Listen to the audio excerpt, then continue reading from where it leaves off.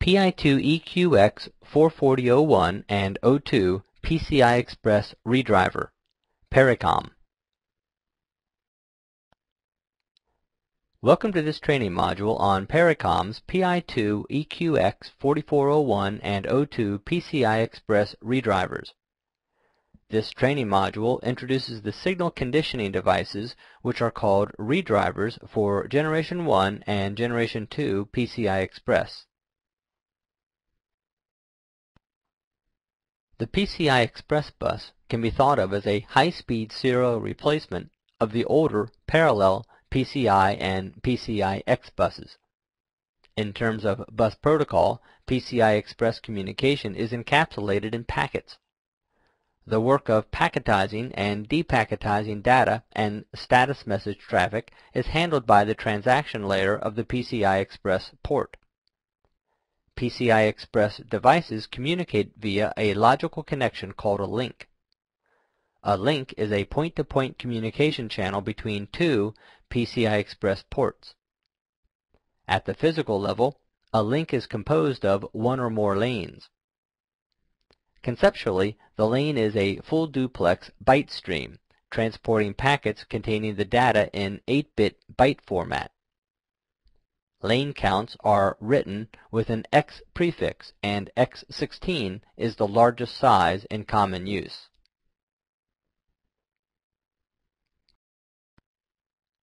High-speed differential signal interfaces dominate today's high-performance system architectures because of their ultra-high data rate throughput, low power consumption, facilitation of PCB layout, and PCB cost reduction.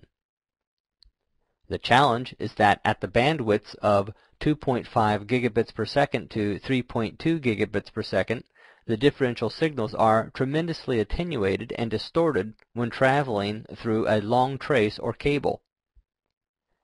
Differential approaches to extend the trace or cable include using a PCI Express bridge or a packet switch, or by using the PI2EQX ReDriver family. However, a PCI Express bridge or a PCI Express packet switch will cost more than using the PI2EQX family, and the extended functions in the PCI Express bridge or packet switch may not be fully used if the application is only for trace and cable extension.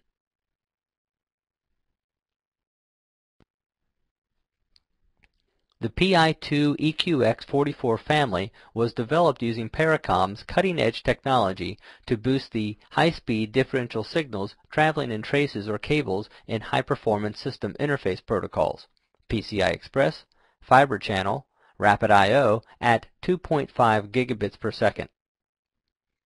The PI2EQX44 family has flexible and programmable settings for its equalization, de-emphasis, and switch to fit various lengths of trace and cable.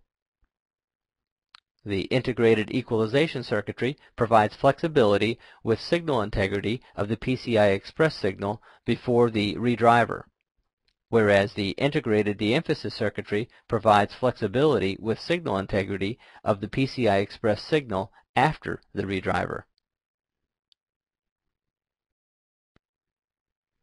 Here shows the internal block diagram of the PI2EQX44 family ReDriver.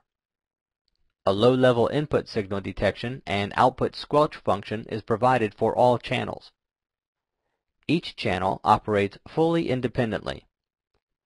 When a channel is enabled and operating, that channel input signal level determines whether the output is enabled.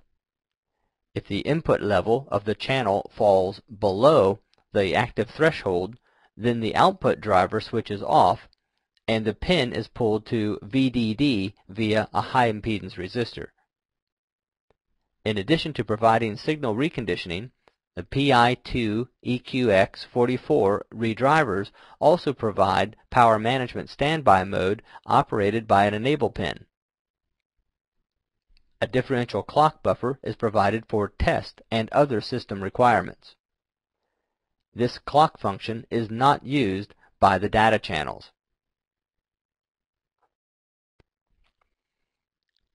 Figure 1 is the configuration of the PI2EQX4401 and 02 test board, which has a variety of trace lengths from 1.9 inches to 40 inches at input and output for the signal integrity test. The adjuvant N4902B acts as a signal source to provide high-speed differential signal. Figure 2 and Figure 3 are the result of 35 inches input trace and 1.9-inch output trace tested on the test board. Figure 2 shows the messy input eyes measured at TP1 and TP2. However, the signals are recovered at the output of the PI2EQX4401 and 02 because of the 7.5 dB equalization in the input of the PI2EQX4401 and 02.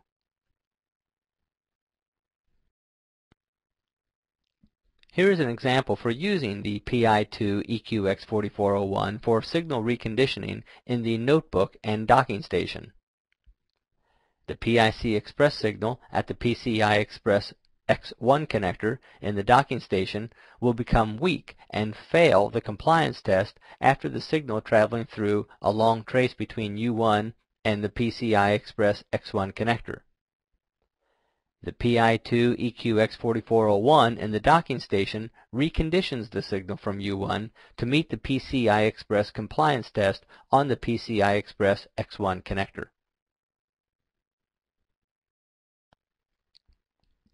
Here is an example for using the PI2EQX4402 for the storage area network redundancy application.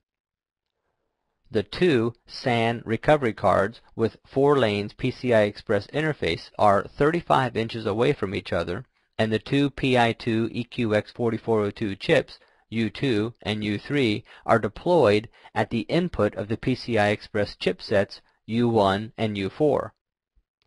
Thus, the equalization in the input of the PI2EQX4402 will correct the reconditioning of the messy deterministic jitters at the input of the PI2EQX4402, and the output of the PI2EQX4402 will become clear and pass the PCI Express compliance test.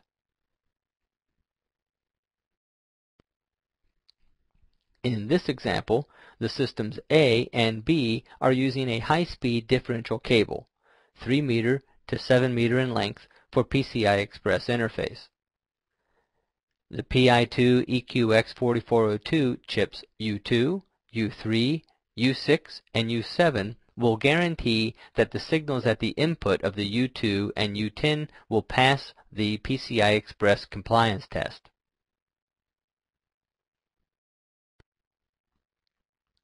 In this figure, the PCI Express X8 systems A and B are using a Cat5 or Cat6 cable, 2 meters to 5 meters depending on the quality of the cables, while guaranteeing passing the PCI Express compliance test at the input of U1 and U10.